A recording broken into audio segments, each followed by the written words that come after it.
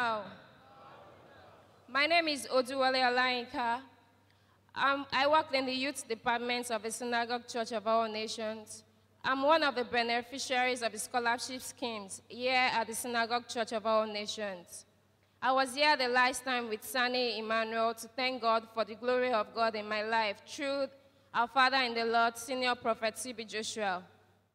I finished secondary school at the age of 15, and immediately I gained admission into the University of Lagos to study electrical electronics engineering. So the man of God kept me as a youth supervisor.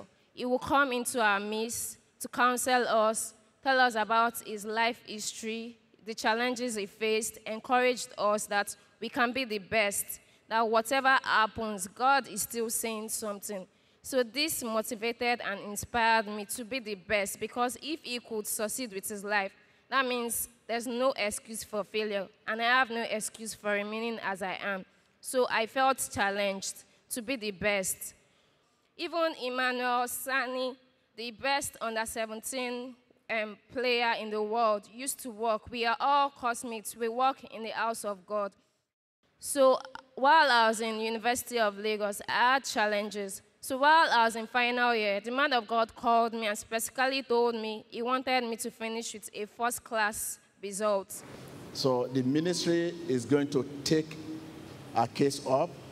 Best university in the world.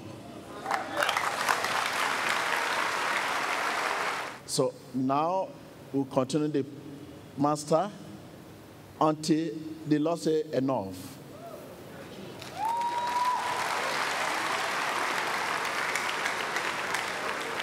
The best university all over the world, we want to send him to go and study his master's.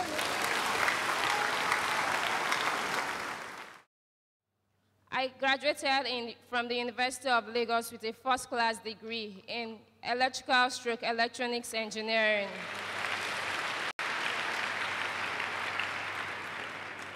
The man of God promised to send me to the United Kingdom for master's. So I'm here to testify to the glory of God, because the man of God has indeed kept his promise. So I applied to 4 schools in the United Kingdom. So I got offers from 3 good universities in the United Kingdom. These are the University of Southampton, the University of Edinburgh, and the University of Surrey. The offer letters are here. I got an unconditional offer from 3 universities in the United Kingdom: the University of Edinburgh, the University of Southampton, and the University of Surrey. So I chose the best out of the 3, which is the University of Southampton.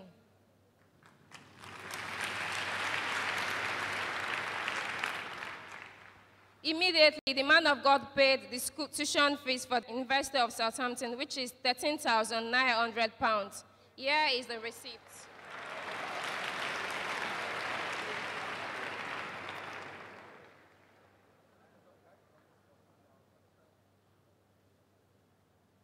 And I set my mind to commence studies in September. But unfortunately, the man of God kept reminding me of the fact that God wanted the best for me. So I was wondering what he meant by the best, because I had a place in one of the good schools in United Kingdom, which is the University of Southampton. Prior to the commencement of my studies in September, I was shocked when I received an offer from one of the best top schools in United Kingdom, which is University College London. Here is the offer letter. This is the unconditional offer of acceptance from University College London, which is a much better school than University of Southampton. Immediately, the man of God withdrew the money from University of Southampton and told me we were going for the best. So I was surprised. He added more money to the money from University of Southampton and immediately paid for the tuition fees in University College London. Here is the receipt. And the amount is £18,245.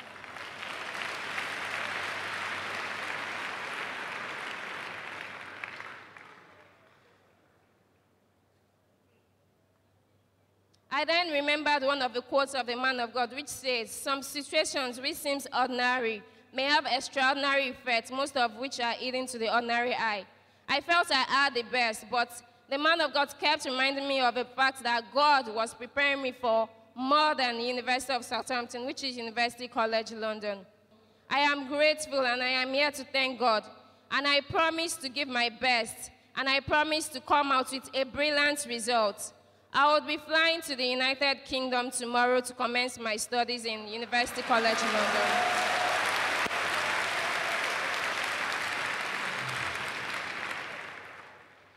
The man of God did not stop here.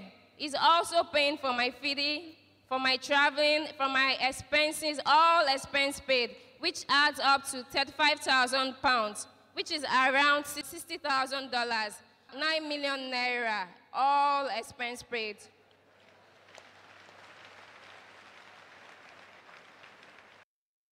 What are you going to study? Tell us the course. I'll be studying MSc Technologies for Broadband Communications in University College London.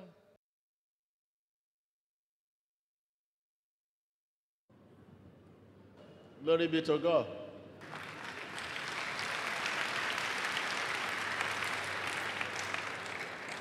Those who are in a scholarship scheme, it's a challenge to them. When I was addressing some of them last week, I told them, once you are given a scholarship, here we're expecting you to come out with first class. We believe that there are a big challenge in the world today. You must be best. Be at the center of your own world. So I'm here to thank the people of God, to help me thank the man of God, because this could not have been possible except without God. With man, it seemed impossible, but with God, it was possible. Safe journey. He's given this testimony so that our colleague could feel challenged. Thank you. This is just what we are born for and what we are to live for and what we are to die for. You begin to succeed or have peace and comfort of God when the pain and trouble of others begin to matter to you. Hello everyone, this is Yinka. I'm at Murtala Mohammed Airport. I'm about getting on the plane through gate E64, flight BA73. So I would just like you to continue on this trip with me to the United Kingdom. Thank you. Yinka moves to her departure terminal at the Murtala Mohammed International Airport, where she will catch her 6.5-hour flight non-stop to the United Kingdom. Arriving in the UK's Heathrow Airport at the new Terminal 5 zone, Yinka collects her suitcase from the conveyor belt.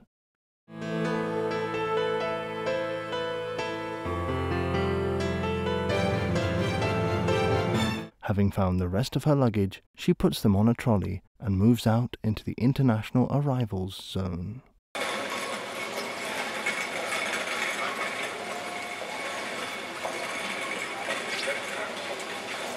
Here comes Yinka, escorted by one of the evangelists of the Synagogue Church of All Nations. She is gladly met by other members of the team, and after a warm welcome, they move on.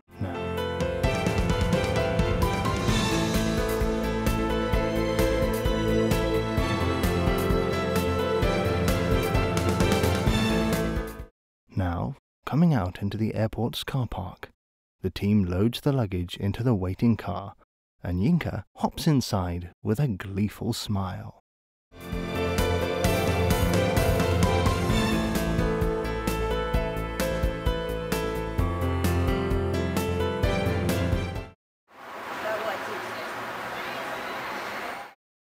After a good rest, Yinka needs to get ready for university, and the team take her through the high streets of London to get the necessary items she will require during her studies.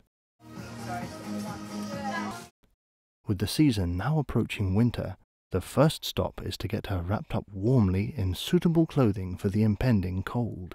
She'll need a good hat, a thick coat, and some cozy jumpers. Don't know which one to pick? Then try them all on for size.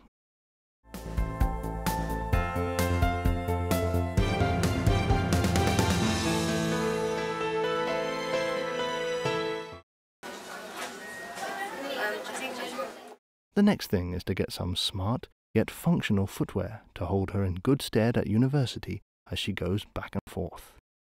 The greatest essential for any student, of course, is stationery.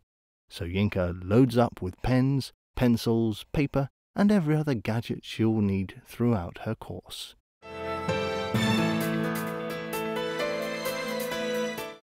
As anyone who has been away from home would know, nothing warms the heart like a good call. And quite apart, it is a useful device in itself. The next item on the list is a mobile phone. With a wide range to choose from, she is spoilt for choice. Finally, she decides on this one.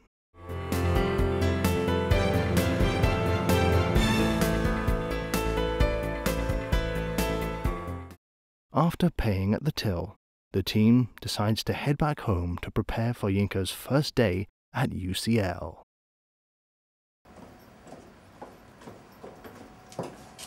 As an independent student, Yinka will need to learn the intricate London public transportation system to get herself around in good time.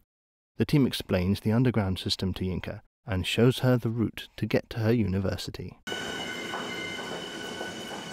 Ladywell, this is Ladywell. The train that is to... Boarding the train, Yinka is on her way to the first stop on her journey to school.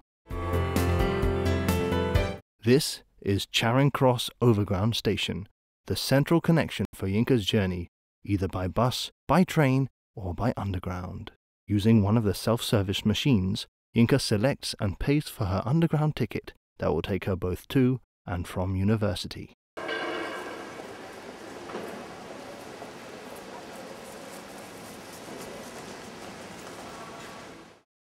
Ticket in hand, they head to the underground station of Charing Cross. Travelling down several escalators, Yinka reaches the train level and moves forward to check the route guide. She will take 3 stops north from here to get to one of the 2 closest underground stations to UCL. It is still very early in the morning, and it is a lot to take in at first glance, but Yinka smiles. She'll feel right at home in no time. They arrive at Russell Square Station and start to climb back up to the ground level. Coming out of Russell Square Station, Yinka will walk through the station gardens before she joins the street leading to UCL. Golden leaves fallen by the late autumn breeze decorate the serene Russell Square garden as the team walk through. They take a breather and have a seat on the park bench.